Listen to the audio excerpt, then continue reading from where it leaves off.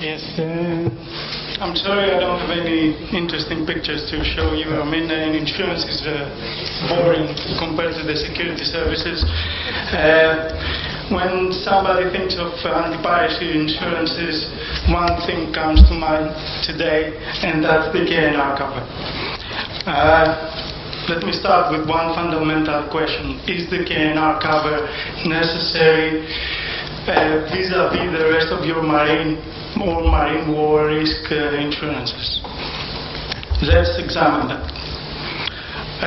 There's a general misconception out there that the KNR, that the marine or marine war risks covers to cover the ransom payment. This is not correct. As most of us know, the hull and machinery or war risks cover are there to pay the damages to the hull arising from a piracy incident. They are not there to cover the ransom payment.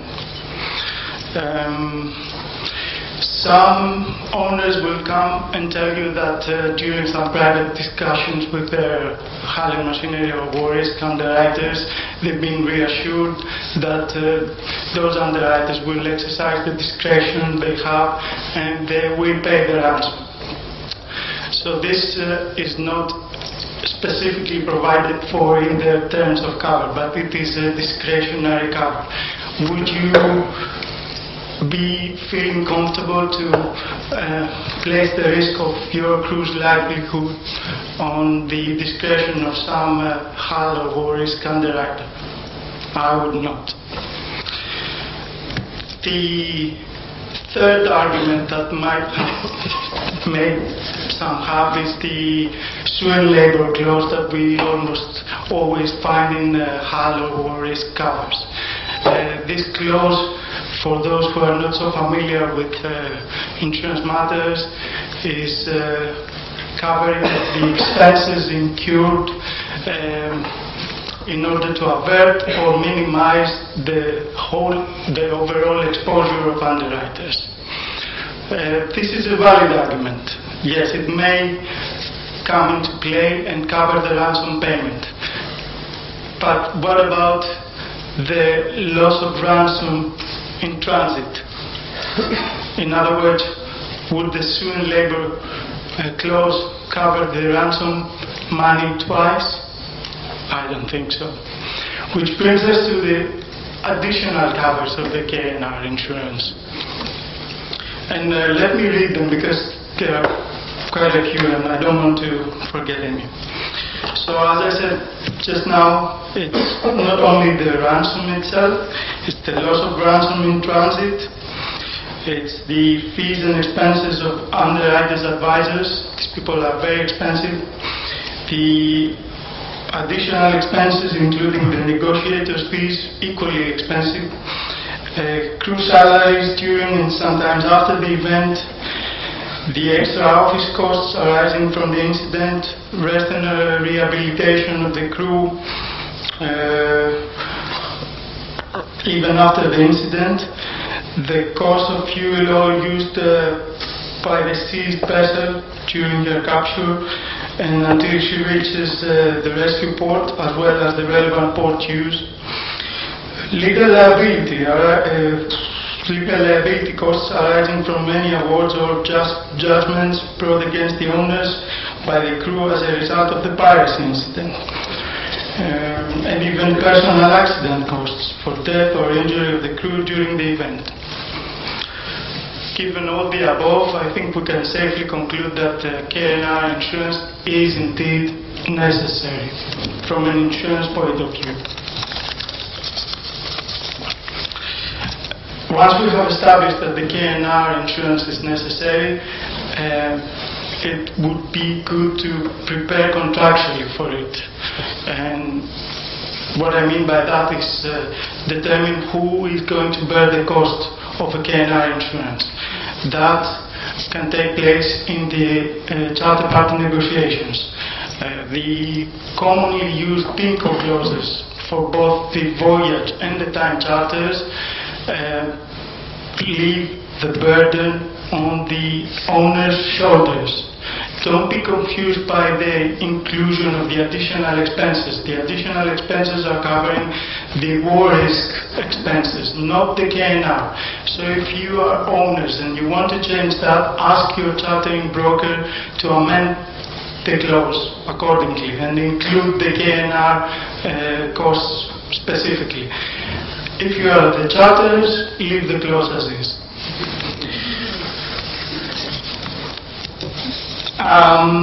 The cost of the KNR.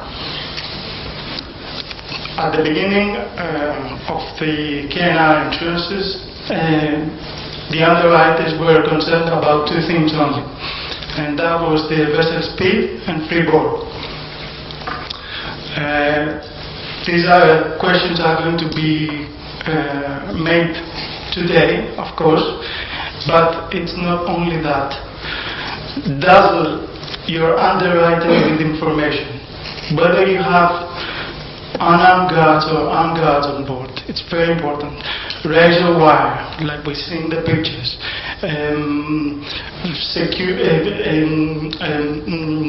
Tug escort services, citadel. All these are factors which are going to improve the KNR underwriter's offer. Another very important thing about getting a better quotation is the limits. Know your limits. It's pointless to ask for a $7 million limit for 73 built dry cargo vessel for transiting the Goa, and it's equally pointless to insure VLCC for just $1 million. I mean, know your limits. It's very important.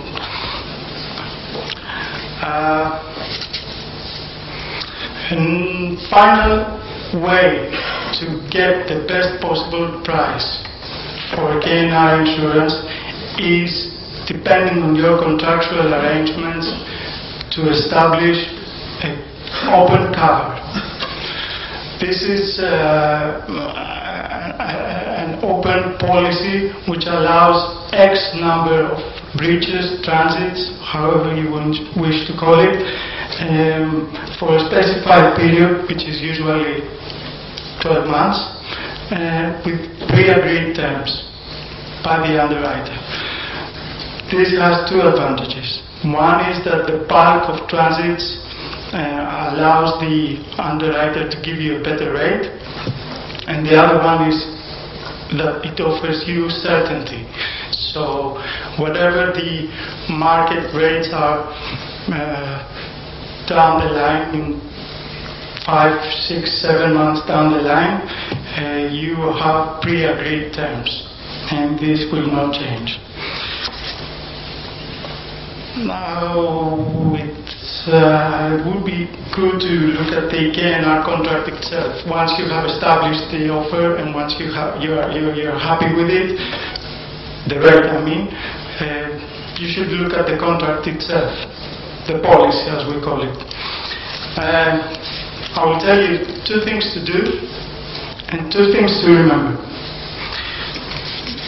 First thing to do is always include a magical clause which is called waiver subrogation clause vis-a-vis the marine insurances, the other marine insurances, namely the P&I, the hull, the war risks. And this basically will protect you by the KNR underwriter giving up his subrogation rights against claims or actions you have against your hull machinery or war risk underwriters. That in effect means that the KNR underwriter will not go after your hull or war risks underwriters for recovery of the ransom or for recovery of any other expenses that he has incurred. And that will also allow your marine underwriters, that is your hull or war risk underwriters, to give you a very nice discount when the vessel is in the war risk area. The second thing you should do, or I suggest you should do, is opt for a port-to-port cover instead of a cover which is afforded during your vessel being in the high-risk area. For obvious reasons, it's much better to have a vessel covered from the departure port to the arrival port than to have a vessel covered only, let's say, through the Goa area. The two things that you have to remember. One is that these are pay-to-be-paid policies. As harsh as it sounds, the owner has to pay out of his pocket, and the following day he will be reimbursed by the KNR underwriter. The KNR underwriters cannot be seen to back up financially criminal activities, and that's the reason why they cannot pay directly the pirates. How the cash flow problem that this will create is resolved. It is resolved through some very, very short-term loans that are arranged by some Lloyd's agents under the approval and the directions of the KNR underwriter. So it's pretty straightforward. And the most important thing to remember is that your KNR cover, your policy, your insurance is strictly private and confidential. It's just for you. You cannot go around publicizing that you have a KNR cover, so you're covered, so you don't care about the pirates or whether they will come aboard or not. So even if you want to disclose the existence of a KNR cover to your other marine underwriters, you have to get the KNR underwriters' approval in order to get the discount that I mentioned before. You want to go to your hull or war risks underwriters and tell them that I have a KNR insurance in order to get a very, very substantial discount. To finish, I will touch upon two more insurances which are interrelated. They are peripheral to the KNR insurance, but they are equally important, and this also goes to the trend in the title of my speech, because they came lately, and these are the KNR loss of hire and the ship owner's legal expenses covered for carriage of armed guards aboard the vessel.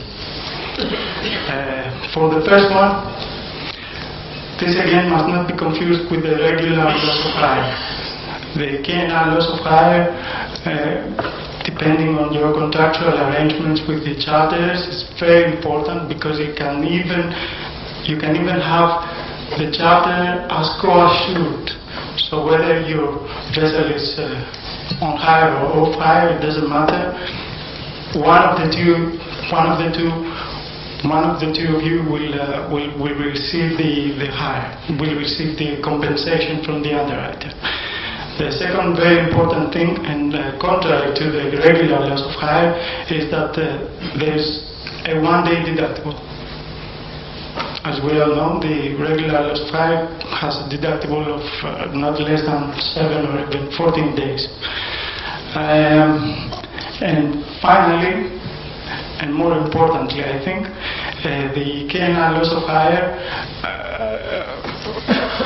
is there even to cover the vessel's daily running costs, not just hire. So you can take out KNR loss of hire, even if your vessel is transiting the Goa or the Indian Ocean in ballast.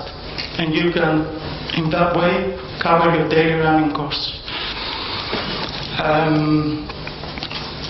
About the ship owner's legal expenses cover, it's pretty much what it says. It's the legal costs of a ship owner defending a claim brought by his crew members during an incident, a piracy incident involving armed guards. Maybe a crew member was caught up in the middle of firing and there was death or injury resulting thereof, or even, and this is not unheard of, the claim brought by some lawyer activist who is defending the rights of a Somali pirate who has been injured or killed during a piracy attack. That's all I wanted to say. I thank you very, very much.